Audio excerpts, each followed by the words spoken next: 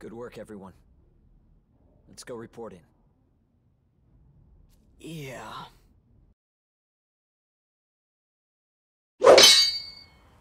Ja, hallo Leute, willkommen zurück zu Shin Megami Tensei. Oh.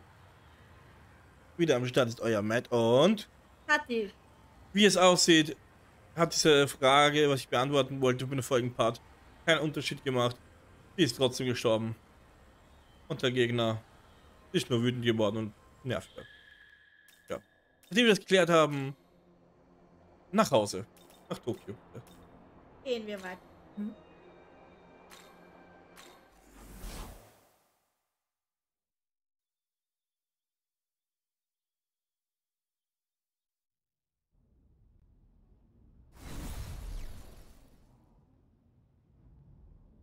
Good work, everyone.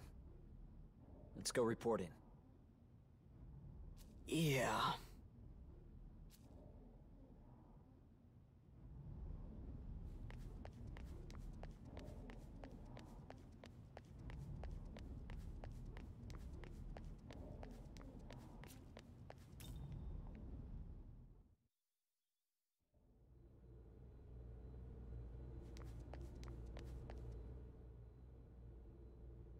Well done on defeating Lahmu.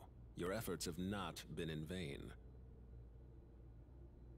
But Isonokami...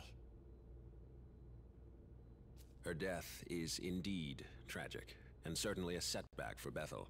Humanity will mourn the loss of their saint. And then there's Itsukishima. Ah, yes, the student whom Lahmu targeted. Another regrettable tragedy. That reminds me. Right at the bitter end, Lahmu mentioned something about recreating the world. Not only that, but he wanted to become a Nahobino. Do you have any idea what that means? Yes, well... perhaps the time is right to inform you. Eons ago, the gods were gifted with both eternal life and the knowledge of good and evil. In those days, they were known as Nahobino. However, the Creator ordered the forfeiture of Nahobino's knowledge. Thenceforth, they regressed into demons. Lahmu is one such demon. It is likely he intended to reclaim his knowledge and assert power as a Nahobino once more. But what does any of that have to do with Itsukishima? Well, you see, the Creator sealed the demon's knowledge within the Garden of Paradise, inside a forbidden tree. But then came a serpent, who tempted the garden's inhabitants to eat of the tree's fruit, and thus consume its knowledge. From then on, that knowledge was bound to the human soul, and is still passed down throughout the generations, or so the tale is told. Thus, we can conclude Itsukishima had inherited such knowledge. Does this mean that the knowledge of all those lost gods is flowing through us too? It is very well possible. In any case, the demons of then and now yearn to reclaim what was lost, and so seek human souls. Yet the union of man and demon remains prohibited. Why is that? Because those who bear knowledge, namely a Nahobino, pose a threat to God's established order. Specifically, they have the potential to recreate the world.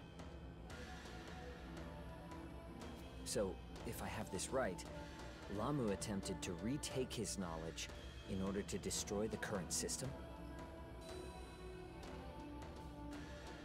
That is correct. Then if that's true, wouldn't that mean his existence as a Nahobino is also a threat to God's order?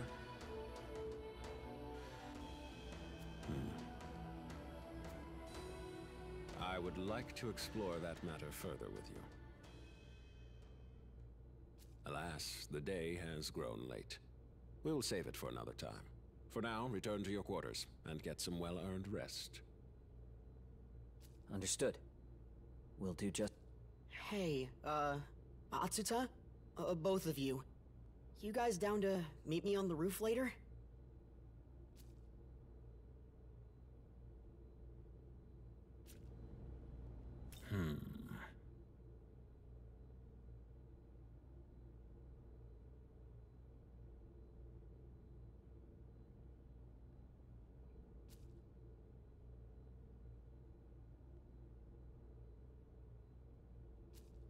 Ja, Okay, ja. Ein bisschen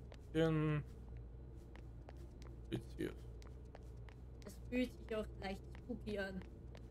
Aber wenn ein Nahobino das und das alles kann, ich bin ja doch einer. So kann ich das dann nicht.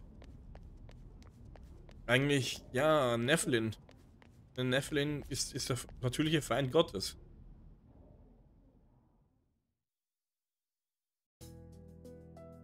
Aber du hast dich doch mit einem Art Werkzeug Gottes, Dämon verbunden, oder? Frage, was jetzt gezählt wird. Hm. Vielleicht wird es auch aus Gönnerstand gezählt.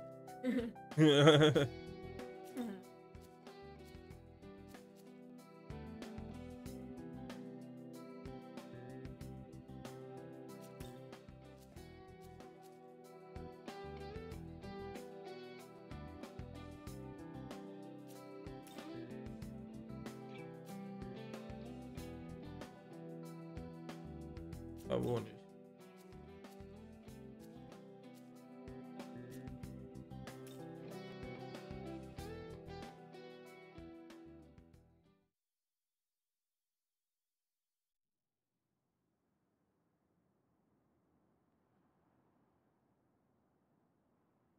Yeah, so I don't really get all that knowledge or recreating the world stuff. All I care about is what we could have done different.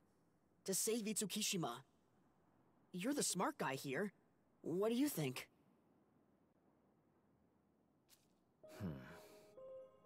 We might have been able to step in had we known about her situation earlier. Maybe been more involved. Ultimately, Lahmu preyed on her fears and took advantage of her pain. At that point, she was too vulnerable to resist. The whole reason I had the demon summoning program was to prevent something like this. Yet in the end, I was powerless. That's not true. You're amazing, Atsuta. And tough as nails, too. You and your sis.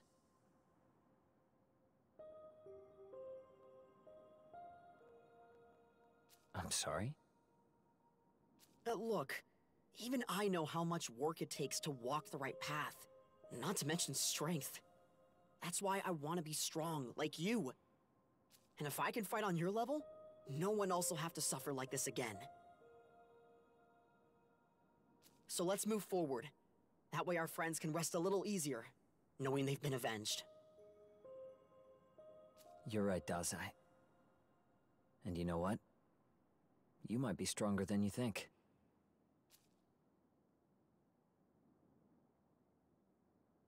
So, what do you make of their conversation?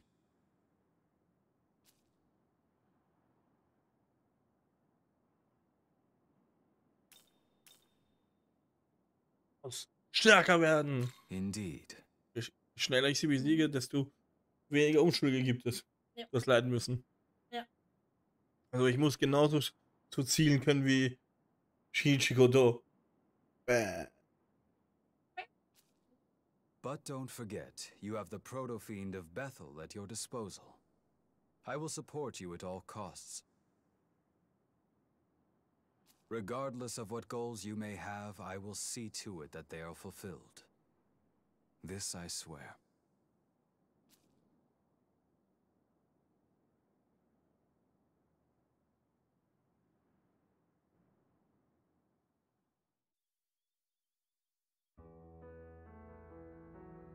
Good morning, everyone. We've just received word from Bethel's inner council. It falls to me to relay their message.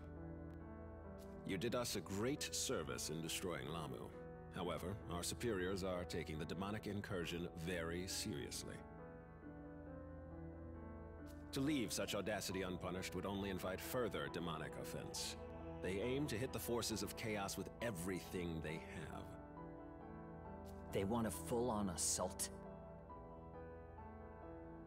More specifically, an attack driven by our finest agents from across Bethel's international reach.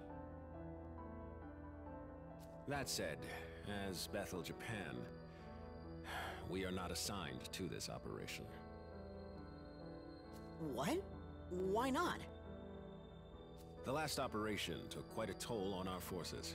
Enough that we now have to rely on, no offense meant, amateurs and juveniles.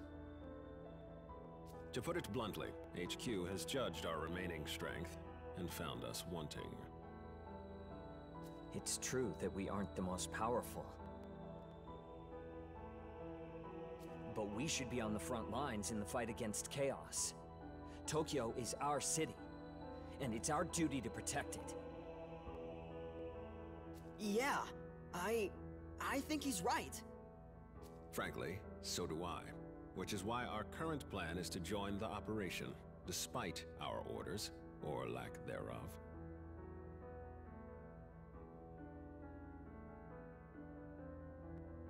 Awesome! You and Dazai, your assignment is to cover the Tokyo Diet Building in the Netherworld. There's an underground passage nearby, connected to Chuo City. You will infiltrate by way of that passage and defeat the Demon King. Yes, sir! Yuzuru Atsuta, I have something a little different in mind for you. Stay after the meeting and I'll explain. Of course, sir. Guess we're splitting up for this one, but let's give it all we've got. As of now, consider yourself deployed. Head to your mission. Naja, ich weiß nicht, ob das wirklich so gut ist, getrennt zu... Naja, vor allem du. Look out for yourself.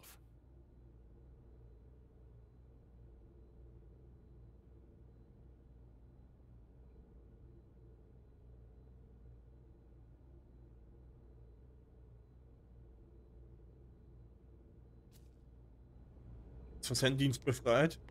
Aktiven Dienst. Ja.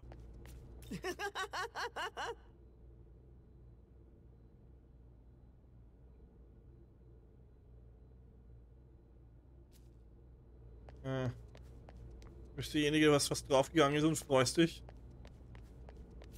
Take care.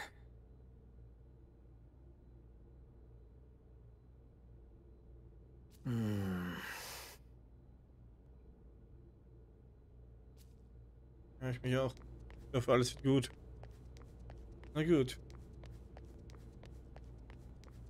Ab in die Dämonenwelt. Auf geht's.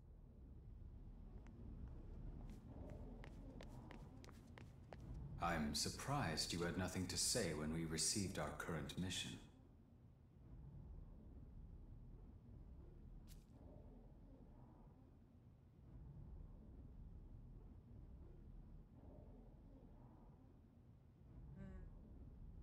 Ich bin ehrlich. Naja, Peter. Was denkst du? Mir würde es schwer fallen, ihn zu erkennen.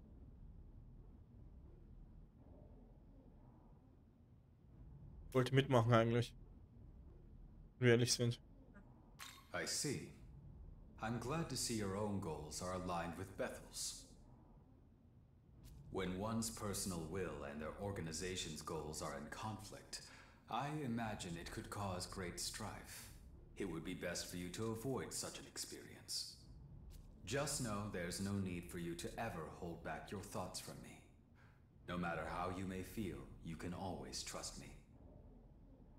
With that said, let us move on to our mission with haste. Naja, bedenke, ich habe vorher gesagt, ich möchte unbedingt stärker werden, dass ich meine Freunde beschützen kann. Also... Sag ich mal. Parlaments. Ja. Ist doch logisch, dass ich dann sage, ich möchte unbedingt mitmachen und halt die Klappe. Die ja Diese stärker wird. Mission ist den Durchgang Dämonen. Irgendwas irritiert mich. Ich soll den Dämonenkönig Durchgang zum Dämonenkönig zu erschaffen. Ich ja nicht eigentlich. Ja? Warum soll ich nicht Informationen? Das irritiert mich jetzt.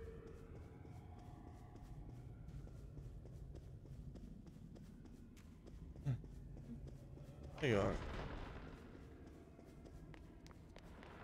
Denkt wieder mal zu viel. Halt genau dort. Meine ich ja. Und ich sage ja, ich fühle mich eigentlich, als wäre ich ein Verräter. Ja, es ist halt so, man will auch Japan schützen. Ja, was ist aber, wenn sie mich zur Waffe nutzen wollen und mich als Verräter machen wollen? Dann ist es nicht das. Na eben. Weiß ich auch nicht. Wieso ist der eben so rausgenommen worden? Vielleicht, weil er eigentlich zu stark ist.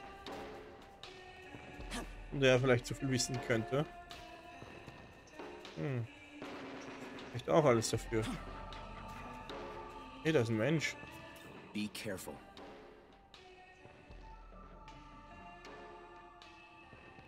Genau.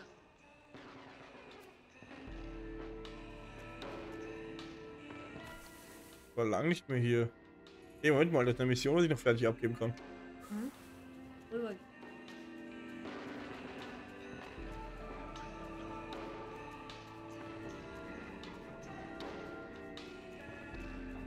Und den Boss der Dämonen gleich Speichern wir. als Nachbarn zu haben, irritiert mich. So viel darf ich doch mal sagen. Mich das irritiert. Wenn wir das nicht irritieren. Ja.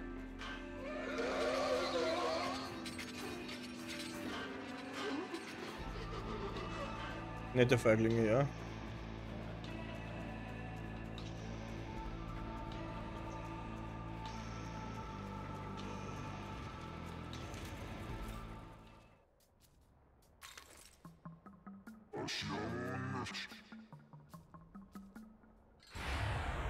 Ah! Nicht toll. Wenn wir gegen die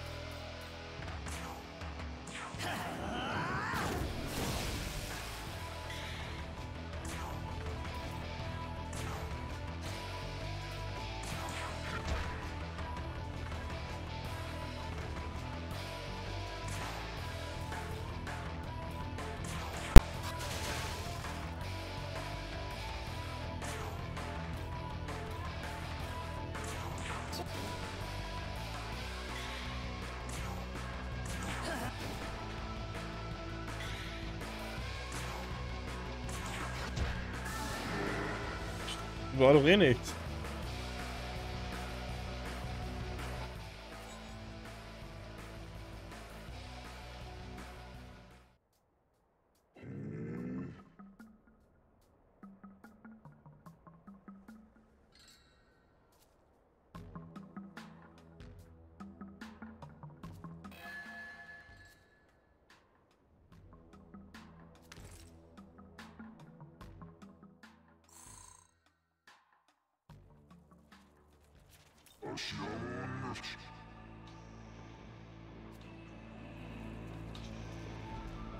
Ich habe immer noch keine Ahnung, wieso du gegen mich kämpfen wolltest.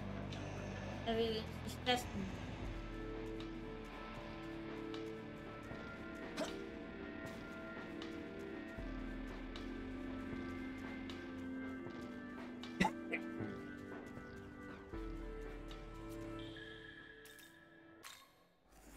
Was bist denn du? Was hast du denn Neues?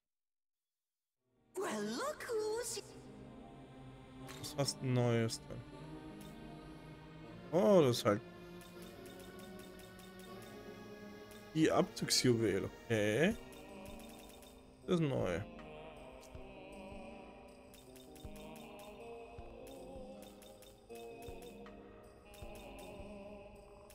Need anything else?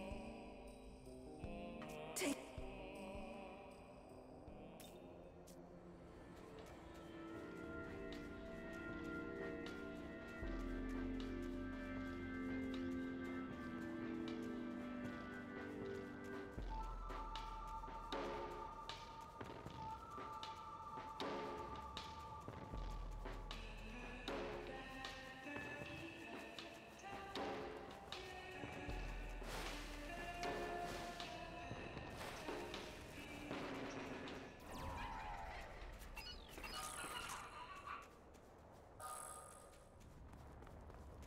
Da ist keiner mehr.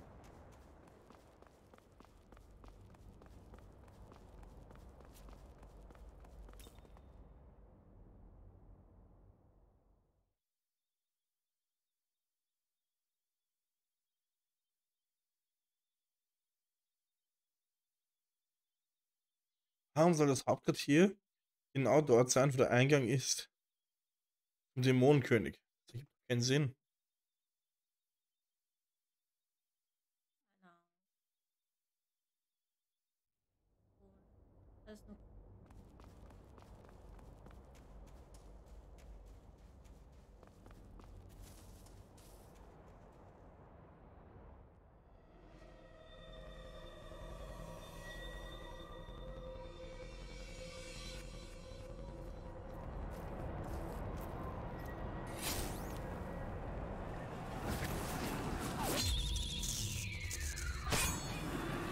oh.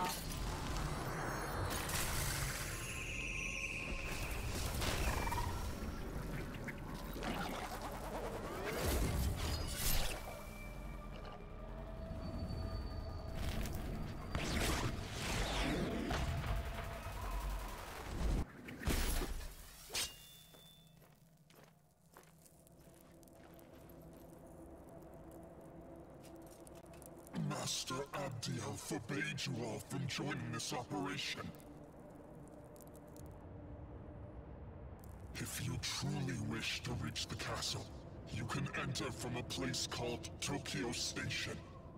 But know this, if you value your lives, you should turn back. The demons of this land are too great a threat for you. Oh, danke.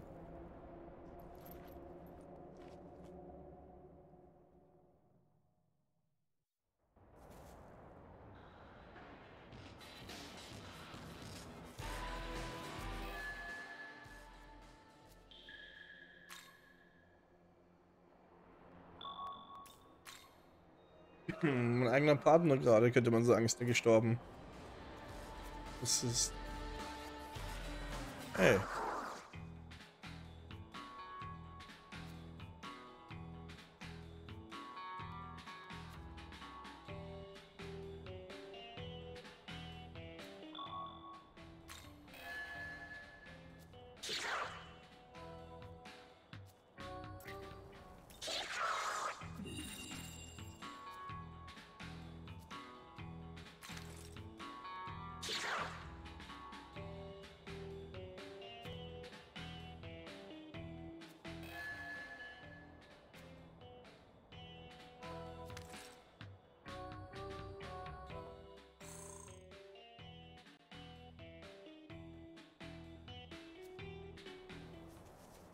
Mache ich sicher nicht. Jederzeit. Oh.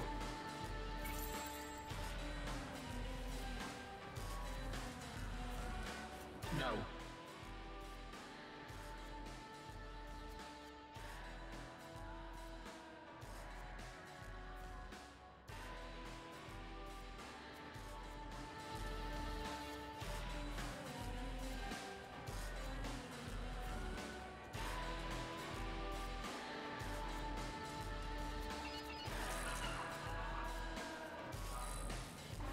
Telefonkarte.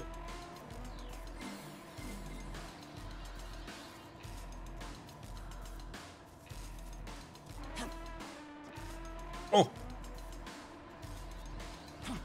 Oh, ein Mimar.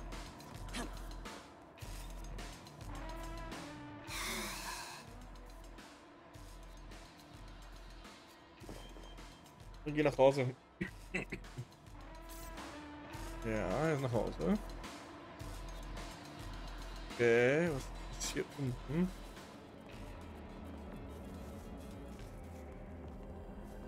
Ah, hier unten zählt das als die Slums.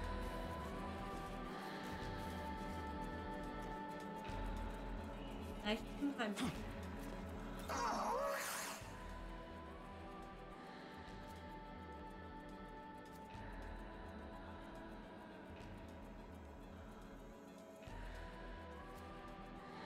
Danke für den Tipp.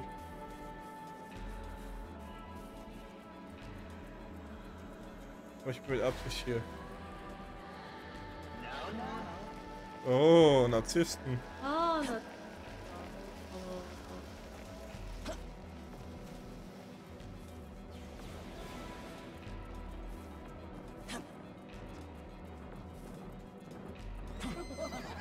Kalkülen.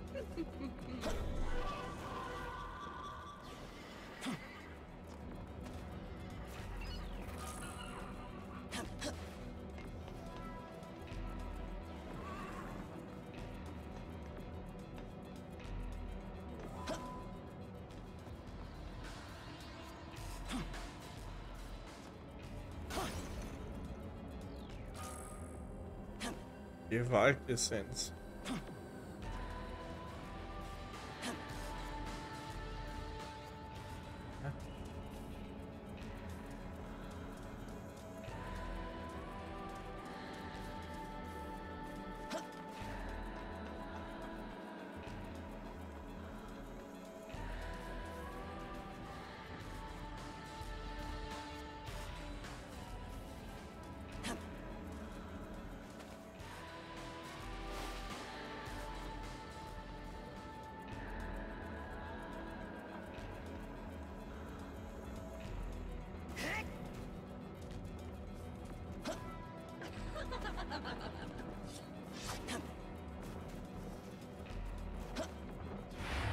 Oh.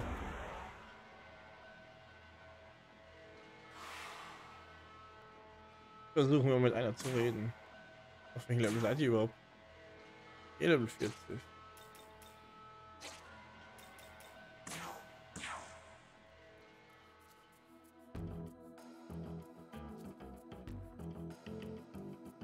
Ich möchte das mir anschließen.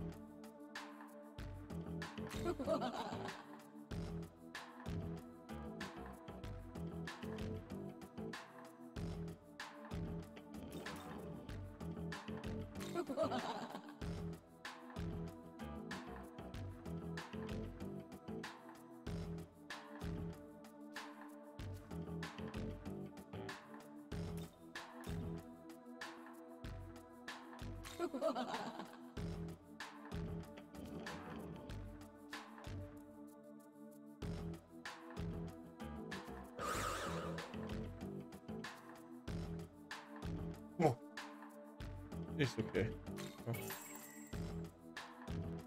Ich dachte schon, jetzt die werden ja immer teurer.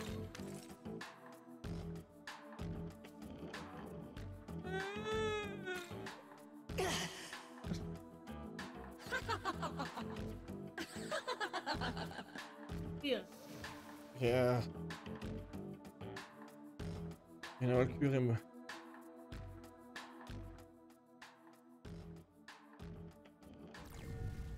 Oh. Moment mal. Ich habe viel Glück, mehr Glück als Verstand. Schau. Ich dachte, ich muss drauf gehen.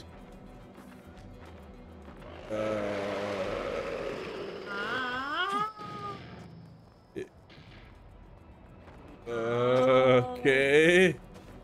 Was bist du? Das ist ein komisches Wesen. Ui. Ich glaube, ich muss doch irgendwie nach So oben. ziemlich ein bisschen. Was? Ich glaube, göttlich sein.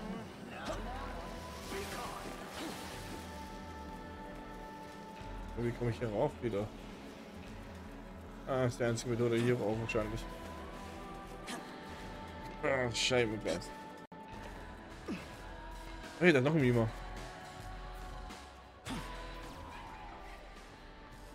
Das war nicht ganz umsonst runtergegangen zu sein.